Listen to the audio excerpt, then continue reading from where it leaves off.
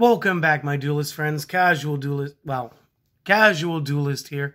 And it's time for a tech analysis. Now, yesterday we had the Machina double feature. And again, for those of you who didn't get to see this, we did a basic build. It's kind of like a beatdown. It's very cool. If you haven't gotten a chance to check it out, maybe pause this video or finish watching this one. It's fine. And then come see me on the channel and we'll walk you through that. But today, I use this card in both of my, both the Common Charity and the Master Game versions. And I wanted to show you guys another card that I think is worth playing, and that's Trade-In. Again, super easy language here. I love cards with like the most basic non-paragraph effects. Simply discard a level 8 monster to draw 2 cards. It's Pot of Greed for big monsters, using them as your resource. And there are so many decks that can do this. If you guys are playing like Chaos Dragons, if you guys are playing Cypher, if you guys are playing Galaxy Eyes, if you guys are playing Blue Eyes, if you guys are playing Machina, insert your deck here that uses and abuses level 8s. Heck, I think we were using these in Destiny Heroes too. Plus D draws, plus Allures of Darkness, because, you know, why not?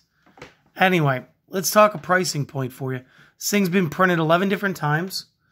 We got 10 cents to 50 cents, 40 to 60 cents, $5 for a secret rare. That's not too bad. 20 cents for that common, $2 for that super rare. Another 30 cents, 85 cents, 60 cents, 60 cents, couple bucks. So again, I mean, it's had a bunch of different rarities. Personally, I would love to see the secret rare ones from the Kaiba collection. That'd be awesome. But again, it is what it is. It's just a very good, very budget, very useful card, and I'm kind of surprised. Maybe we'll see this work its way into Speed Duel too. And so, I don't know. Whatever. It is what it is, right? But today's video, kind of short. I mean, there's not a lot to say here. I mean, if you're looking for draw power and you got 8-star monsters, play some trade-ins, guys.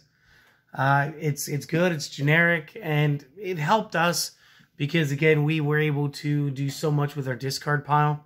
That the trade-in really was useful in this deck. So, until next time, guys, do me the favor. I hope that you enjoyed this. If you want to support the channel, sub if you haven't. Keep watching if you have. But go out today and just go do something for yourself. Short video. Go have the rest of the day to yourself, okay? Have a good one, my friends. I'll see you back tomorrow. Later.